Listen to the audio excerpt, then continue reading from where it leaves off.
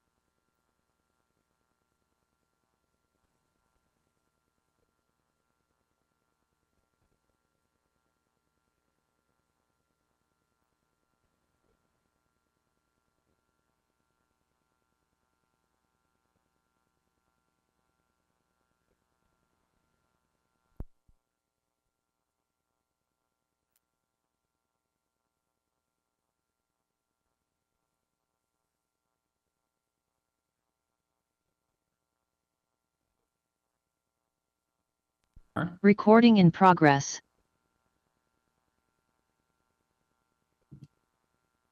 And this still frame shows the flow convergence in the vena contracta, and we classified this TR as at least moderate. Mid-esophageal RV inflow outflow showing normal circumferential shortening of the RV. You can see the PA catheter close to the RVOT down there.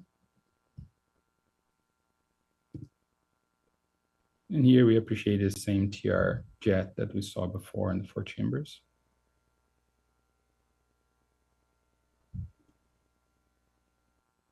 With a minimal, I would say, trace PI in the RVOT.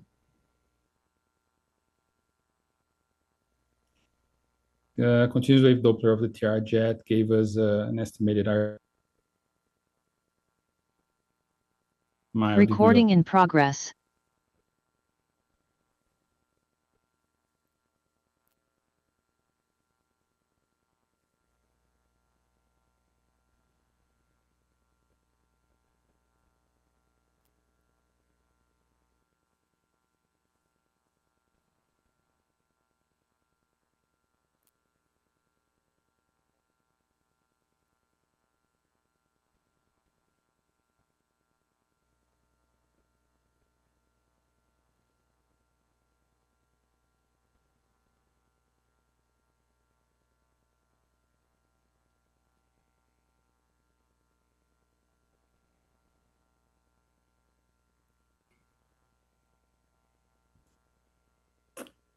RV inflow outflow reinforced the significant drop in the preload to the heart.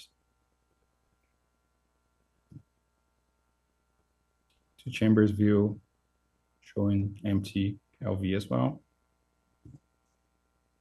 And the long axis shows the same, also showing absence of SAM, systolic anterior motion of the mitral valve. And all these findings, they are quite common during clamping. They are compatible with severe hypovolemia, which is usually managed with some fluid administration and vasopressors. However, in this patient specifically, I'd say that a larger than usual amount of fluids was necessary to achieve a tolerable hemodynamic situation. That was possibly due to some lack of collateral circulation or insufficient collateral circulation. So the patient received approximately 4 liters of fluids, and that included crystalloids, 5% albumin, and 1 unit of red cells. And that was all during the unhepatic phase. And then as we proceed to the reperfusion, the situation became very complicated. So the echocardiogram initially showed right ventricular distension, as you can see, and that was different from the initial exam.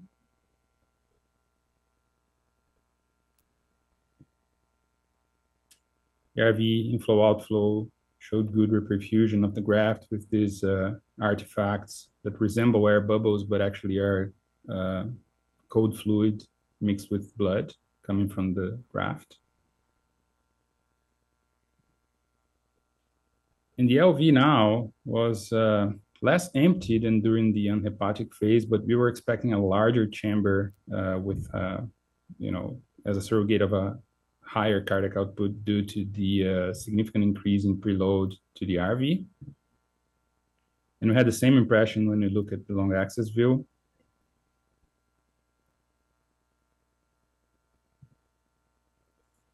And then the right ventricle began to show signs of failure with the lateral wall displaying reduced contractility now, directly correlating with the left ventricle's difficulty in maintaining adequate cardiac output due to underfilling. So you can see septal deviation to the left side. And this patient eventually progressed to right ventricular ballooning with almost no feeling on the left side of the heart. And that culminated with a cardiac arrest in PEA. So we initiated resuscitation with adrenaline and chest compressions, and we managed to restore spontaneous circulation after a couple rounds of CPR. Still, the echocardiogram revealed signs of stasis, possible small clot in the right atrium, indicating potentially a thrombus formation due to low float state during the cardiac arrest. And we used inotropic support and pulmonary vasodilatation with nitric oxide to stabilize the patient. And that allowed the surgery to be completed.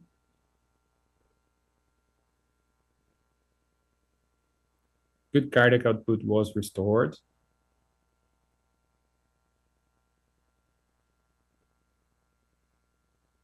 And at the end of the procedure, we basically had a hyperdynamic, normal functioning heart.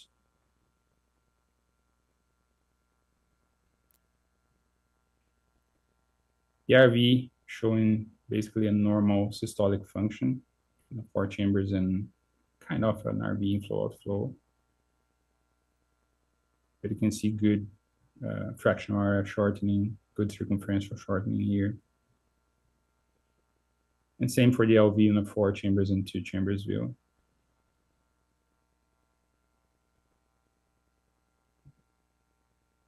And here's a long axis. Although this patient had an extended ICU length of stay, he eventually was discharged home with a good function of the liver graft, no neurological deficits, which was a positive outcome given the extremely critical intraoperative scenario. Moving on to our second case today, we have a 50 years old patient with cirrhosis from metabolic disease, MELD score 25, child bug C12. Patient had a history of hepatic decompensation with encephalopathy and ascites, and a recent GI scope showed large esophageal varices with no signs of active bleeding. He also had a history of insulin-dependent diabetes, hypertension, obstructive sleep apnea, asthma, GERD, and psoriasis. This patient's preoperative echo also seemed quite favorable, showing a hyperdynamic left ventricle with an EF between 65 and 70%, normal right heart, and a coronary angiogram that showed no coronary artery disease. So this is the intraop echo that initially showed normal biventricular systolic function.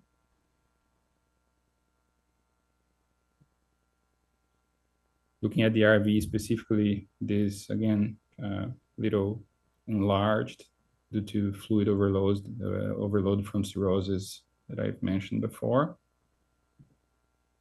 We even had this 3D of the RV confirming normal systolic function. You can have a good, sense of RV function using the 3D image at the top of your screen. However, after reperfusion, the patient had a hemodynamic collapse, which we quickly identified through a TE to be caused by this massive thrombosis extending from the IVC into the right atrium and ventricle. Clot was practically blocking the blood flow through the heart. You can note the complete deviation of the interatrial septum to the left, and the left ventricle completely empty, unable to be filled adequately. RV inflow-outflow shows the massive clot crossing the RV. This situation required an emergency intervention. We end up administering alteplase in incremental doses while performing CPR. And TE was crucial in monitoring the response to alteplase, and that gradually showed the clot's decrease in size and normalization of blood flows. You can see here, size of the clot smaller.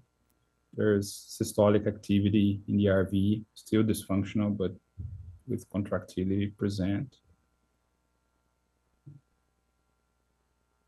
Here, 30 minutes after the TPA, there's almost resolution of the clot with what I would call a normal RV systolic function, at least in this view. Close to the end of the procedure, we couldn't see clot in the heart anymore. And at that point, the patient had minimal hemodynamic support. However, the process, as you could imagine, was not without any bleeding complications. The thrombolysis with alteplase in the surgical setting led to a bleeding of very difficult control. The patient required massive blood transfusions to achieve a reasonable hemostasis, and eventually was taken to the ICU with the abdomen still open, requiring a take back to the OR a few days later for hemostasis and procedure completion. This patient also did well with the liver graft functioning properly and no neurological deficits, being discharged home after a few weeks. And to wrap up the third case, this involves a 64-year-old patient with a complex history of decompensated cirrhosis. This patient had a previous TPES procedure due to refractory ascites, had also an alcoholization of hepatic nodule. And additionally, he presented with partial non-occlusive portal vein thrombosis. That was an incidental finding at the time of the diagnosis of HCC. Patient's pre-op TTE, like in the other cases, did not show any significant abnormalities. Left ventricle with normal size, hyperdynamic, EF 70-75, right ventricle completely normal in both size and function. And the intra-op TE at the beginning of the procedure showed a normal LVOT without any signs of flow acceleration or LVOT obstruction, as you can see. This patient had a normal mitral valve with a normal mitral valve leaflet size as well. However, patient developed systolic anterior motion of the mitral valve, which we call SAM, after the clamping of the IVC. That's a phenomenon where the anterior leaflet of the mitral valve moves towards the LVOT during systole. And this displacement can cause LVOT obstruction and significant mitral regurg. We usually use the 4 chambers and the long axis view to identify it. That's a still frame, the mediastinal 4 chambers, and it shows the kink in the anterior mitral valve leaflet towards the LVOT in a gap in the coaptation of the mitral valve. And that's the cause of a significant posterior mitral regurgitant jet with premature closure of the aortic valve and low cardiac output. I understand this is a very busy and cluttered color flow Doppler. And so I have slowed down the loop to let you appreciate the MR being generated during late systole.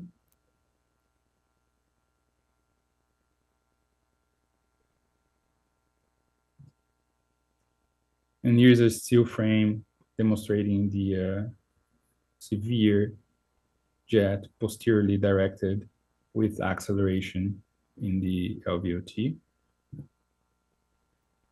Here's another loop, now in long axis, to show the deviation of the coaptation point in the anterior mitral leaflet towards the LVOT.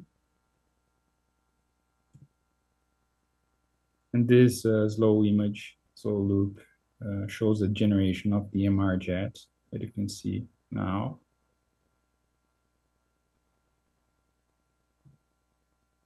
And in this case, hypovolemia contributed to the development of SAN after clamping. And so to treat it, we gave fluids, phenylephrine, and also a beta blocker to control heart rate. In this case, we used esmolol. And as you can see, TE confirmed the complete resolution of SAM after these interventions, with anterior mitral leaflet returning completely to its normal position. The mitral regurg almost completely disappeared now with a very small central jet that was probably there before, and normal flows in the LVOT as well. And this zoomed long axis view shows normal mitral valve coaptation, complete resolution of SAM, still with the clamp on. However, after the clamp was removed and during reperfusion, SAM reappeared, but now exacerbated by a significant drop in the SVR and peripheral vasodilatation despite adequate venous return. Once again, echo was crucial in guiding our treatment, which involved strict heart rate control and peripheral vasoconstriction to avoid, and we avoided in this case volume overload because we knew there was a lot of preload. And with these interventions, we managed to stabilize the patient who was transferred to the ICU stable without any need for beta blockers and with minimal vasopressor support. This loop shows normal outflow tract, color flow Doppler, minimal central MR, and that's in the end of the procedure. And this patient had an uneventful postoperative course and was discharged from hospital within the expected time frame. In conclusion, 3 cases presented today, they demonstrate the importance of intra-op TE in patients undergoing liver transplants. In all cases, despite a normal, extensive pre-op investigation, the patients developed unexpected hemodynamic collapses during surgery. The first case, right ventricular failure post-reperfusion. Second case, massive thrombosis identified by echo, and echo also used to guide thrombolysis and resuscitation. Third case, the development of SAM during surgery was quickly diagnosed and treated, demonstrating how TE can be vital for early detection of complications and for guiding real-time therapeutic interventions. This case, they reinforce the message that TE is an indispensable tool in the intra-op management of patients undergoing liver transplants. Not only allows rapid and accurate identification of hemodynamic complications, but also effectively guides therapeutic interventions. And that significantly contributes to procedural success and improved patient outcomes. I would like to thank the organizing committee for the invitation and the opportunity to participate in this high-level event, available for questions during the QA session. Thank you very much.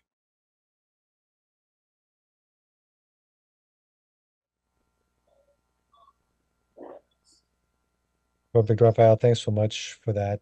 And so I'm happy to move over to the Q&A session where we have our speakers. Dr. Cosmin Gutta couldn't join us this afternoon, but all the other speakers are here to answer questions. So I'll just start rolling out by one of the questions I have actually for Jake, something that we see at our center sometimes, which is in patients that have secondary pulmonary hypertension due to LV failure, when you do preoperative swans and you see that they have elevated PA pressures, what's the approach at your center for normalizing those before transplant in order to try to minimize RV failure? So, I mean, what usually I've had experience with is if they're not optimized beforehand, either with diuretics or pulmonary vasodilators like sildenafil, they're not even heart transplant candidates. So if they've been optimized on medical management and they've had an improvement or a response to the medications, then they'll obviously be listed. So then in the operating room, usually I'll even start them on nitric as soon as we induce. And then if it's still severe, depending on RV dysfunction and things like that, I might even have the surgeons put in wires into the groin before inducing. So that's usually what I've done in the past. I'm sure people have many different opinions, but that's usually the kind of stepwise I've gone through with it.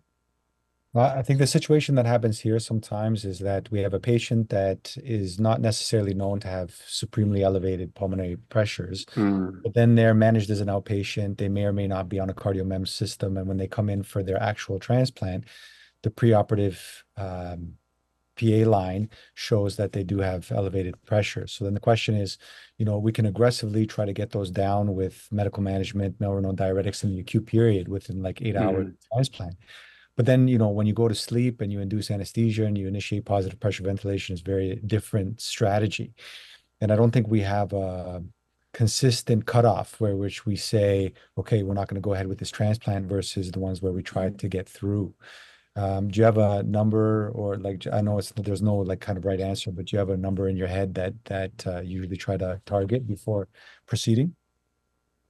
I mean, I don't know of any data behind the specific number, but usually what I've dealt with is making sure that they're well sedated, have a lot of like opioids on board, they're paralyzed, make sure the volume status is good, and then make sure the number is real.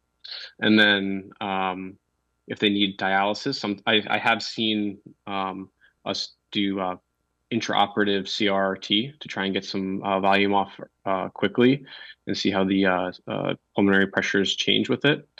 And then also with adding the nitric and seeing how they respond. And then kind of just discussing with the surgeon, like, is this a good patient? Do they have other comorbidities involved? Is this strictly just a type 2 pulmonary hypertension? Is there renal failure, things like that? And then it's kind of like a multidisciplinary decision. But it's not an easy answer. I think generally speaking, like 2/3 systemic is probably where I would kind of start thinking like, hey, I don't know if this is a great choice, but definitely the conversation with the surgeon would be at least with half systemic.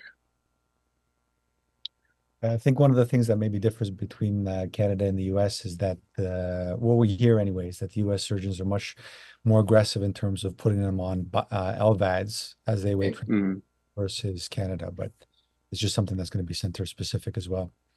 Okay, we have a question from the chat, which is, has anybody demonstrated improved outcomes with the use of TE for lung transplant? I'll open this up for Yilliam and Jen. I think Jane already was addressing the question. Jane, you want to go ahead and? Yeah, sure. I don't think there's anything out there that has demonstrated specifically that TE for lung transplant has improved outcomes. And I think that ties together with Annette's question and Marchand, who was texting me about this as well. It's just the decision-making process for addressing stenosis, compression, a kinking of an anastomosis is not just we see it, fix it. First of all, you have all kinds of things that affect your measurements. And two, just because you fix something doesn't mean that it can make it better. And so I think it's so specific to each patient and the surgeon. And the donor lungs, the recipient lungs. I think it'd be very hard to prove that this is going to affect your outcome.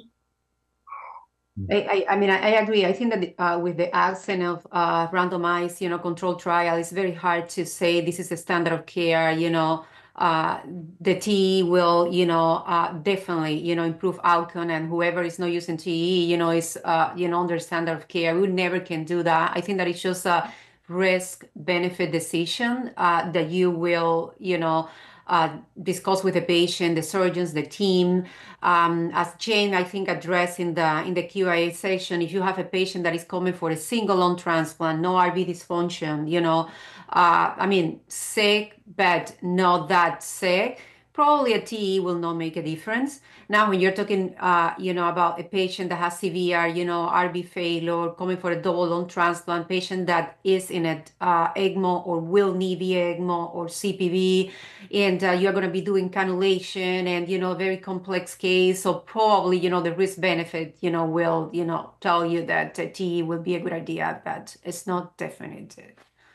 And just as a poll, just for context, would you say that what percentage of liver and lung transplants at your center get routine transesophageal echocardiography?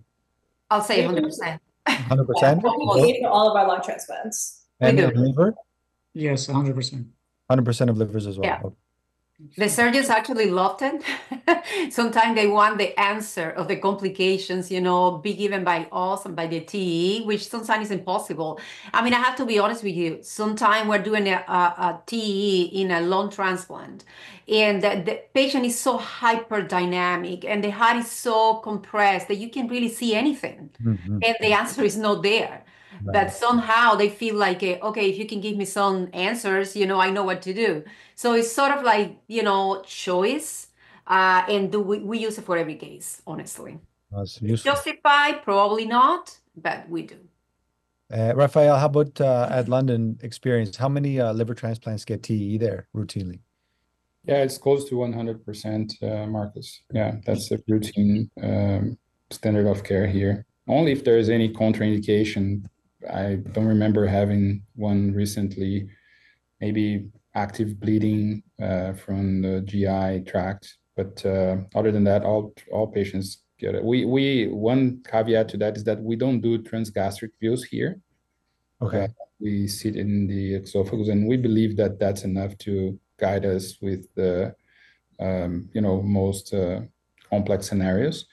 As you saw in my slides, many of our patients, not many, but some of our patients, the sickest ones, they still get a PA catheter, which also guides us with some, management for SVR, PVR. But the TE is a standard of care here, 100%. That's useful.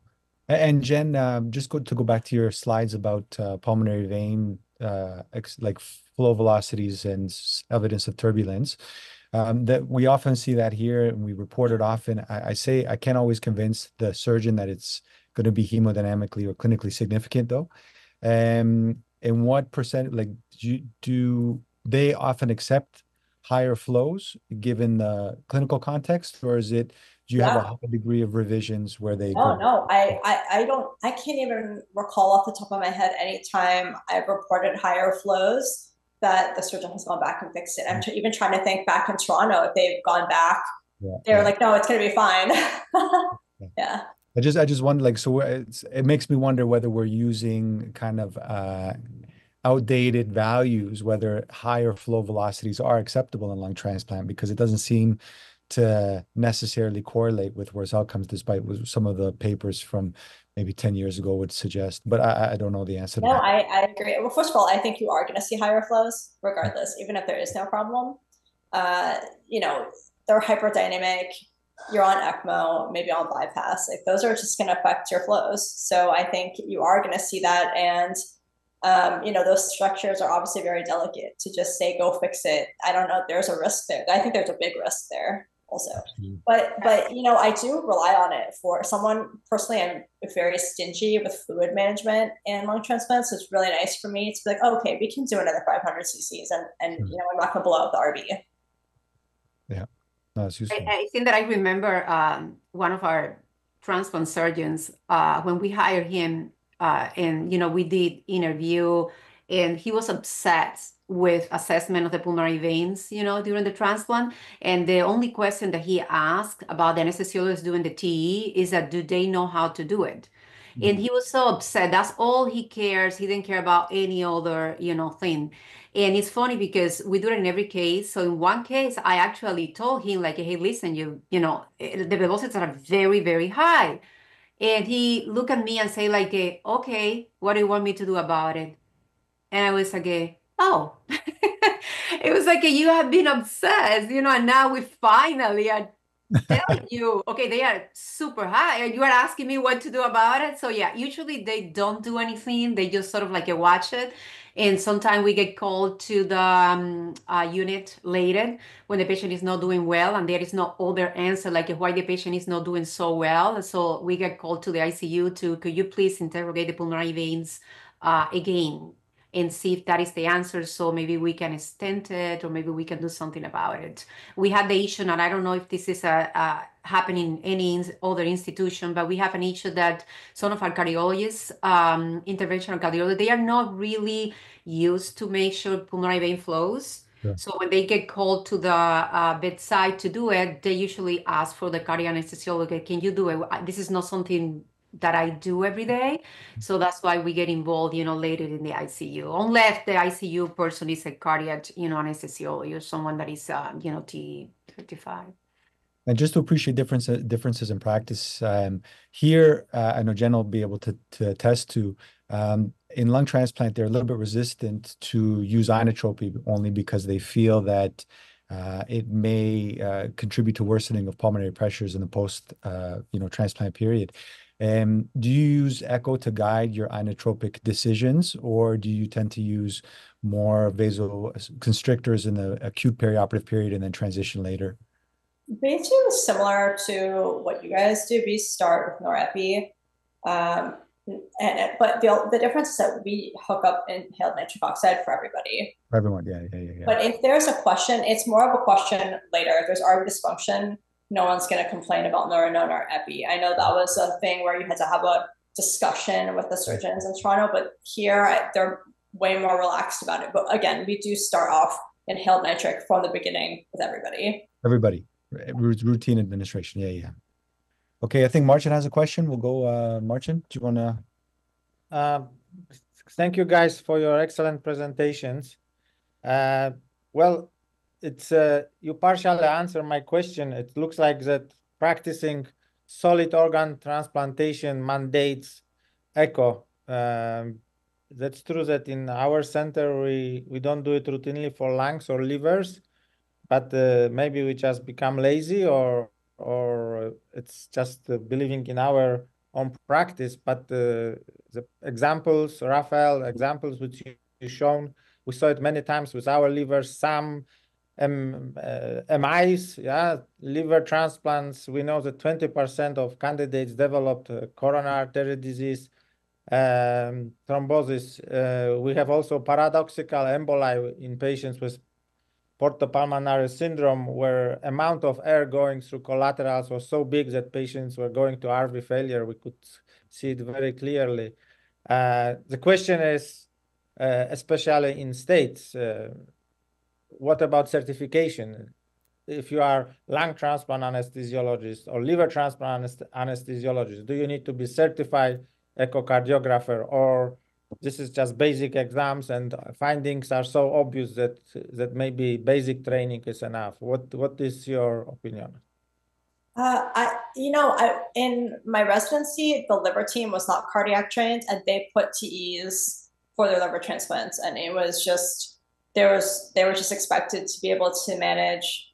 It was treated like a rescue echo, but throughout the entire case, and they didn't have any major issues. If there was some crazy finding, there's always a cardiac anesthesiologist around to ask, but there was no issue, and they were expected to do it from basic training.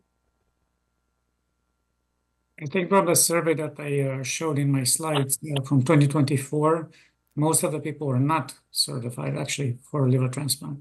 So that was one of the downsides. I can share my experience here in London.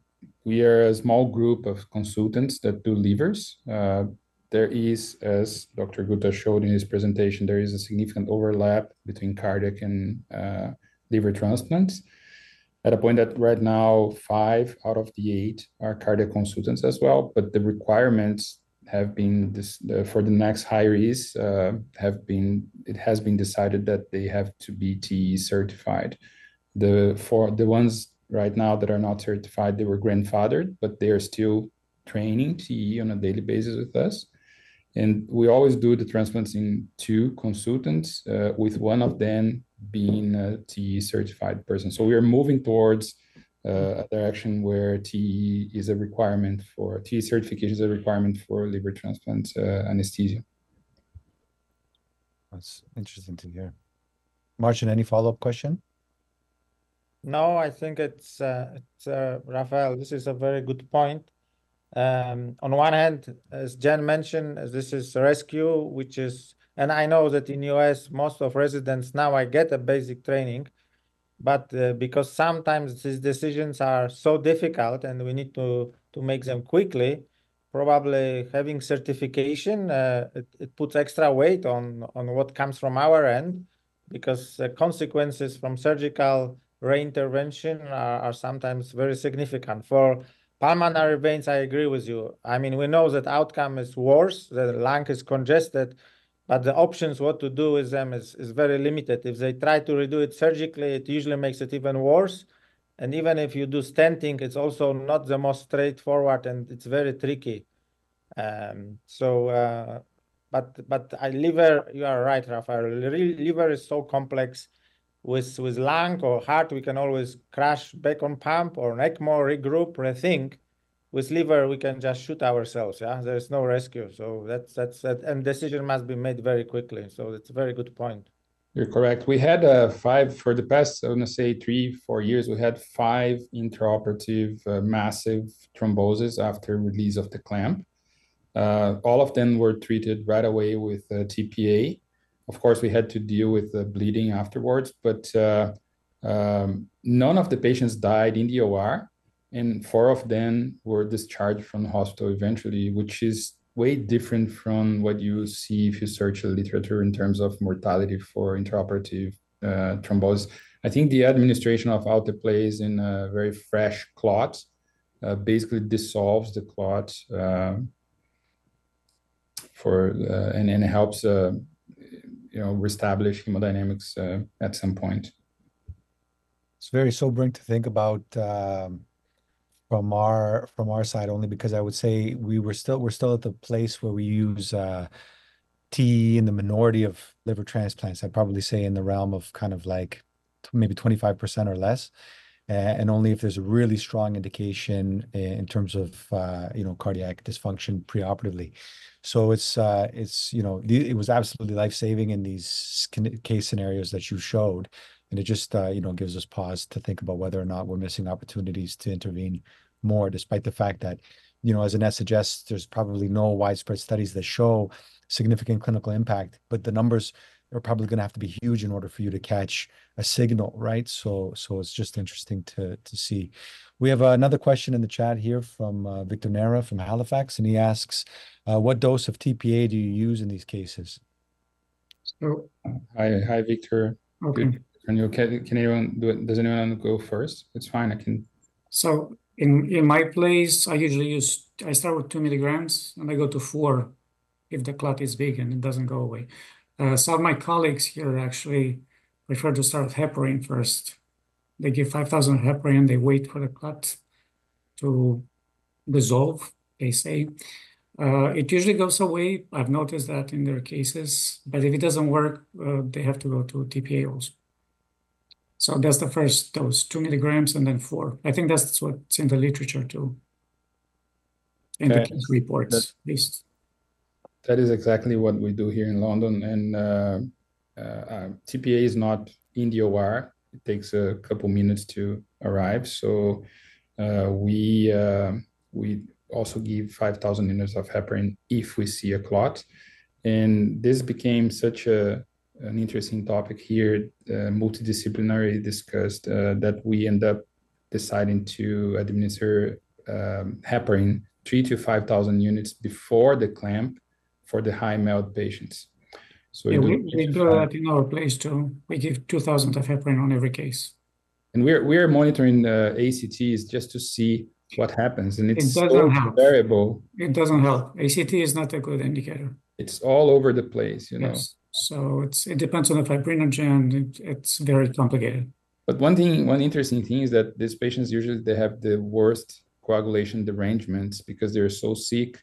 And although we give heparin, we didn't notice an increase in the bleeding at a point that we haven't given protamine after reperfusion to any of these patients that I can recall. So we never gave protamine.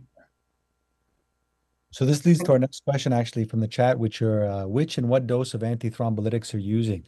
Initially, let's start by answering this question for liver transplant, but I actually want to hear what people's opinions and experiences are with antithrombolytics and lung transplant, especially those on ECMO. Just because we're starting to move in that direction at our center, I would love to hear what other people are doing. So first off, we'll say, what are the dose of antithrombolytics that we're using in liver transplant these days at the very 2 to 4 milligrams. We start with 2, we go to 4. I think we have the same practice. So as boluses, infusion, or bolus? Bolus. And is that informed at all by what you see on the ROTSEM, or is it just empiric? Is what No, just based on the TE. And in Miami, is there any resistance to administering some coagulation products such as Octaplex, which are a little bit controversial in liver transplant? We do, but only after the artery is done. I see, I see. But if it was indicated, you would have no problem giving that. If we have to, yeah. Okay. And Raffael? Yeah, same doses here, 2 to 4 milligrams. We try to avoid coagulation treatment as much as possible before reperfusion. We don't have any contraindications for. We still give preference to FFP for clot reposition, and we do use a lot of fibrinogen concentrate. But there's no pushback for Octaplex or other PCC use here. We just, center preference. So we still use FFP. Sure, I understand. And then Jenny Ilium, do you routinely use antithrombolytics in lung transplant? Sorry, you might be muted. No, we don't. We don't use that. I see. Just out of curiosity, so the discussion that was happening here is that we analyzed what the transfusion rate was within the first 1 or 2 days of transplant. And our transfusion rate here, despite the fact that, experientially, we would think that not many of our lung transplants get blood products in the OR. It seems that within the first, 24 to 48 hours of transplant, about 80%, 70 to 80% were getting transfused, which kind of initiated a quality assurance product of whether we were missing an project to determine whether we were missing an opportunity to give antithrombolytics in an attempt to try to minimize some blood products administration in these patients. Do you have any similar experience at Miami in terms of your rate of transfusion? I think, this is anecdotal from what I've done here versus in Toronto. I think that, if I see a hemoglobin of, 7.8, then I'm going to transfuse. I think it was here, but I think in Toronto, they're like, just wait till it drifts down a little bit. But I think that's what's causing that was my first thought, that's what's causing the post-transplant transfusion, that they got a little bit of fluid and then they drop down. Right, I understand. And sometimes also I notice that it's very much surgeon driven. Some surgeons will tolerate a very low, hematocrit during the cases, and they will be okay to just hold on any products. Some surgeon will be asking you to, give, blood, give products. So that is, it's a thing that I have noticed throughout the years that varies the most. Who is doing the case, and what their preferences are. And is there any resistance to use of FFP in lung transplant, given that it has a high antigenic potential and potentially highest risk of developing respiratory complications after, or is that not really a concern? Not between us and the surgeon. I think the limiting factor is pharmacy, that when you ask for it, it takes so long for it to arrive unless it's pre-discussed that it's just call for the FFP if you need it. Okay, I understand. Okay. I'm just checking the chats here. Doesn't look like there's any additional questions. Any additional questions or comments from our panelists at all? Okay, Thanks so much for having us, Marcus. Always Thank absolutely you for this pleasure. opportunity. No, thank you guys for all your hard work and participation in our symposium. Thank you so much. Yeah. Okay, so I think we'll wrap up the session there and we'll move on to the lunch break. We have a little bit of extended time. I think we can probably take about 50 minutes and we'll come back for our next session at 2 o'clock. Okay, see you all then. Bye. Thank you.